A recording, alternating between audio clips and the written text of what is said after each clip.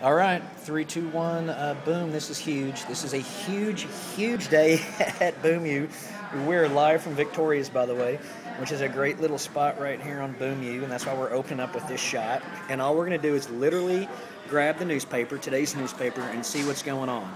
And I only wish I would have discussed Equal Energy long ago, because it appears that some deal was announced Monday for some company out of Tulsa to buy all outstanding shares of Equal Energy for $5.43 each, which is a hell of a lot more, I bet you, than it was trading for before the deal was announced. I haven't even looked it up.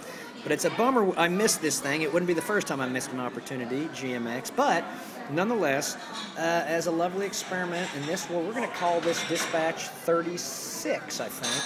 And this is from Victoria's. Quick shot of the kitchen. Boom. That's all we'll show there in agreement with management until further comfort levels are made, and we understand that. We're only a minute into the show. And all I really wanted to do was say, welcome to Boom U. Welcome to an authentic spot at Boom U. This is called Victoria's. And we're going to grab the newspaper, and we're just going to see what's in it. And it's going to be called Oil Patch Jazz, because it's total improv, because we don't know what we're really reading until we see it.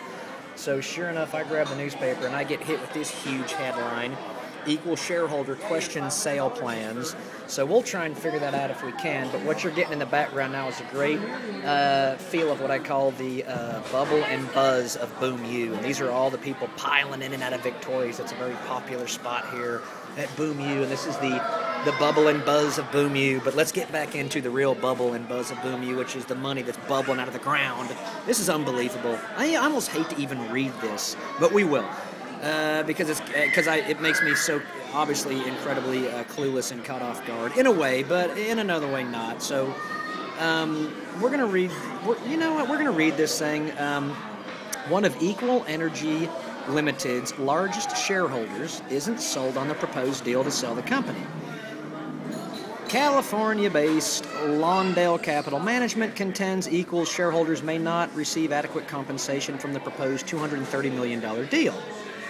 Petroflow Energy Corp. has offered to buy all outstanding shares of Equal for $5.43 each. The deal was approved unanimously by Equal's board, but two-thirds of the company's shareholders still must sign off on it. Okay, I'm tired of reading, because I just got to cut to the chase and let you know. Equal was a company a lot like Osage. We've talked about Osage. Equal's another company just like that, a little small micro driller in Oklahoma. And they, I think, were a Canadian or Australian, maybe. I think they're maybe an Australian company. But there's going to be a few more of these companies like Equal that are here in Oklahoma, that are A, in Oklahoma, and B, they're publicly traded. So C, there still may be an opportunity to crack some pretty good gains. But that's the story behind Equal Energy. Look them up. Read the last week. Obviously, you know more than I know, because I haven't even read the last week. But I can tell you this: Equal stock remained unchanged Tuesday at $5.37 a share. Now, I don't know what it was a week ago. I almost hate to look, because I have a feeling it shot up pretty good. Now, let's do a quick zip over. By the way, that lighting is beautiful. I'm going to pull back and let you see this lighting in here.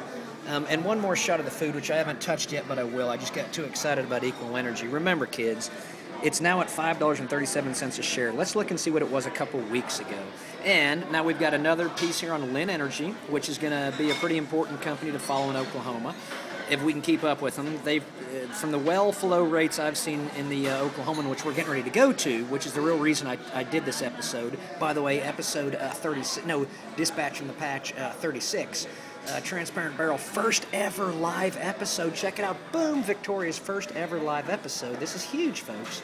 And this is groundbreaking. And we're hoping to stretch it to 10 minutes. And there's Linn Energy, and we'll read about them.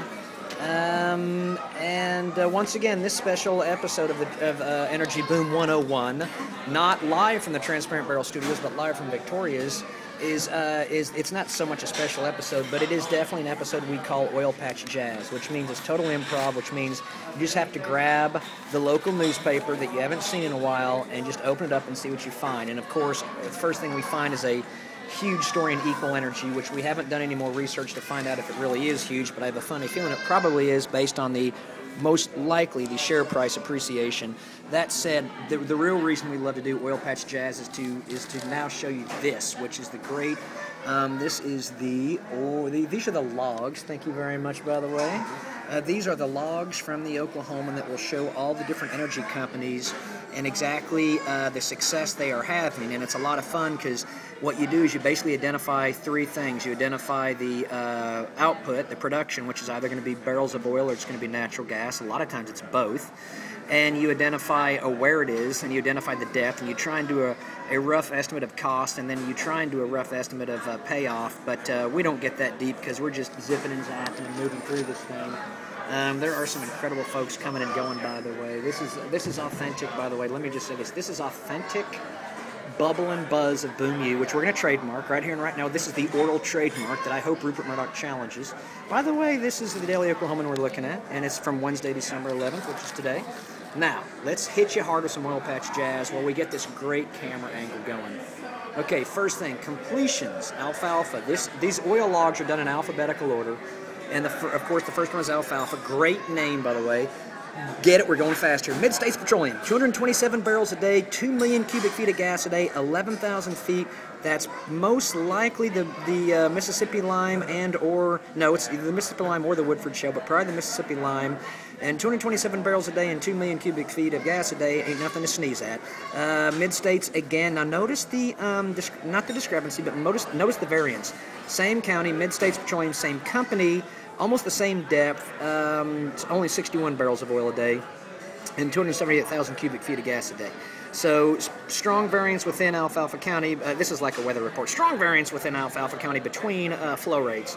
Now let's go to Canadian County. Devon, there's our boys up north here. Devon, we love them. We still think they're the greatest investment in town for the next 10 years. 2.6 million cubic feet of gas a day, 49 barrels of oil a day. Total depth, 17,000. That's the Woodford Shale, I'm pretty sure.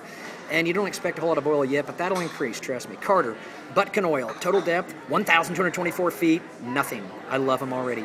Cimarron County, Weinkauf Petroleum, great name, probably German, and you don't see Cimarron too often. They're a rare one, and there's a reason for that, because they're only recovering 12 barrels a day, but they only went to 5,300 feet, so that may be okay. Lincoln County, Williams Clayton Energy. Now, this guy's a legend. He's a legendary driller out of Texas. Check him out. Williams Clayton Energy. He definitely belongs in a shout-out to the Hall of Famers. Now, he's only getting 1 barrel a day, but that'll change. He's in Lincoln County. He got 1 barrel a day, and he got it at 4,500 feet, but that'll change. He'll get better. Oh, shit. Logan County, Devon Energy, 15 barrels a day. So that's not a whole lot, but trust me, all that'll increase. We're very early in this game, second or third inning at most. In Oklahoma, I'd say first inning. Marshall County, XTO. Now remember, XTO is Exxon's little baby that they bought years ago out of Texas. XTO Energy was their huge play on natural gas. And guess what? They're drilling in Marshall County. I don't know where that is, but we'll find it because you don't hear about that too often. And both of their wells are going down to about 20,000 feet. And right now they're just popping gas, and it's not a lot of it. There's no oil. They're just popping gas. 1.6, 1.5 million. But they also may be making plenty of money off that. I don't know. Someone call XTO Energy. Payne County, Xanadu Exploration. Great name, great movie.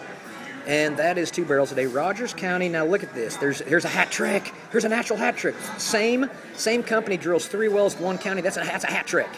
So here's Rogers County, has CEP Mid-Continent, and these are shallow. Look at this. They only go down to 1,300 feet here. And they're getting 12 barrels a day, 12 barrels a day, 12 barrels a day consistently. So that they may have really good economics on that. Once again, someone called CEP Energy. We don't have time to do it. Stevens County, jumping up here, Butkin Oil, 1 barrel a day. Now, usually in Stevens County, you see a lot more than that. So that number should go up. And the Butkin Oil is a pretty good name.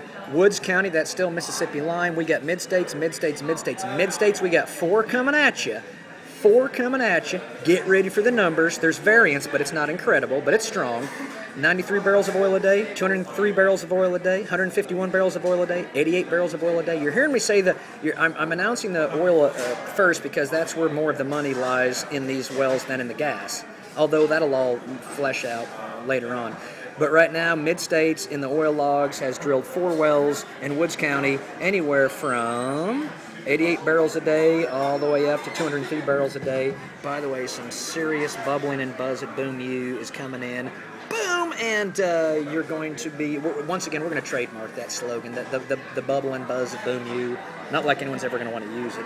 But I think we feel like this has been a pretty successful special episode. We'll call it a special dispatch. A special dispatch from the patch First time ever, historic for Energy Boom 101, live from Victoria's. Folks, if you're ever visiting Boom U, please come to Victoria's. This is authentic OU. As a matter of fact, it may still be owned by a gentleman whose brother and I were in college and in the fraternity together, Joel Roth. I think it probably is. If he's out there, shout out, Tonkawa boy, Oil Patch boy. But that's pretty much it. There was a lot of good stuff today in the oil logs, a lot of fun. And then this equal energy thing, this is great. What we'll do is we'll go back and do some research and then do a follow-up on this because there may be big money involved and that would be fun. All right, that's it. 3, 2, 1, boom.